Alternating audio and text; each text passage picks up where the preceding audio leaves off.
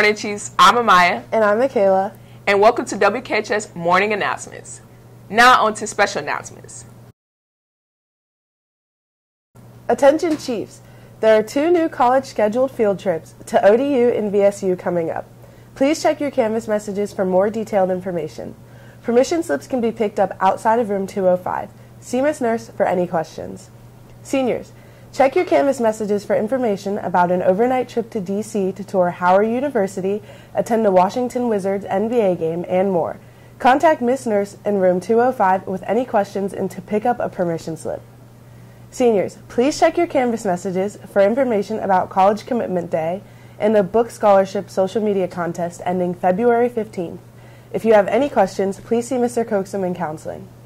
Juniors, are you interested in 2 free SAT waivers and up to 4 free college applications for your senior year? Please check your Canvas messages titled Free SAT Waivers for more information and see Mr. Coaxum in counseling if you have any questions. The deadline for your VTFT applications is March. You must submit your application with recommendations and an essay to Ms. Rhymes in room 209. March Madness applications are due this Friday. If you would like to participate in this year's student-faculty basketball game, then be sure to apply. The fee is $20 to cover your shirt. Grab an application from room 821 or 824 and be sure to turn them in by Friday. Attention 10th graders. You will have the opportunity to take the PSAT on Wednesday, February 22nd during the school day. To take the PSAT, you must be coded as a 10th grader in StudentView. PSAT student guides, which provide sample questions and test-taking tips, will be given out during your English 10 or PE 10 classes. If you are not enrolled in one of those courses in this term, please see Ms. Kimbrough in room 101 to pick up a student guide. Please check your Canvas messages. Make your friends smile this Valentine's Day with an Operation Smile Smilegram. Glow sticks and candy will be sure to light up their day. Find them during lunch in 303 and near the cafeteria or 800 Hall this week. And lastly, congrats to Caroline Daughtry, who is recognized as an EBA Student Spotlight recipient. Now let's highlight a major contributor to modern-day science for Black History Month. Once called a human computer and always committed to improving the lives of people around her, Mary W. Jackson was born on April 9, 1921 in Hampton, Virginia. Now you ask, why is she important to Black History Month? It's because she was part of a very important group of women who helped NASA succeed in sending African Americans, and just Americans, astronauts into space. She was NASA's first Black female engineer.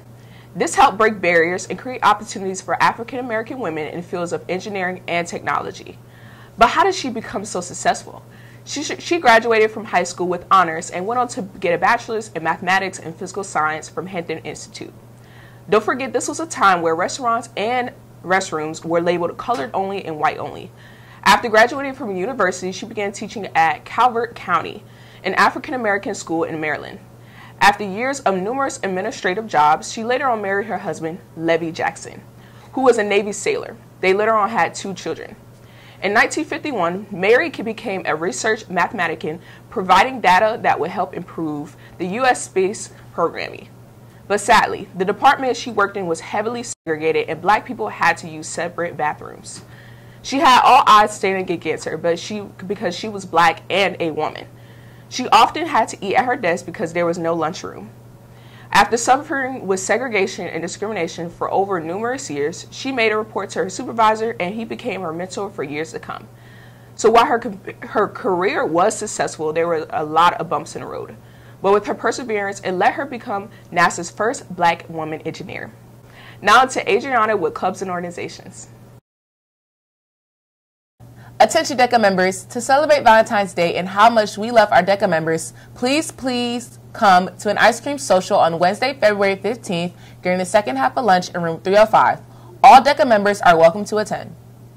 Additionally, the GSA is meeting in room 808 Monday the 13th during the first part of One Lunch. Learn all about making a zine, which is a magazine whose intention is to add other often unheard voices into the mix.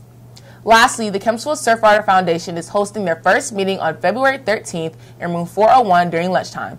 Come join them to discuss their purpose, leadership positions, first beach cleanup, and ways to help the environment. There will be a member of the board of Surfride to help discuss their ideas. Bring your lunch and a friend. Now on to sports. Thank you, Adriana. For those interested in playing softball, there will be an interest meeting on February 10th, first half of lunch in room 820. Tryout information will be discussed. If you cannot attend, please see Coach Britton in room 820 or Coach Simonic in the gym. Lastly, congratulations to the girls varsity basketball team who defeated the Lansdowne Eagles 55-30.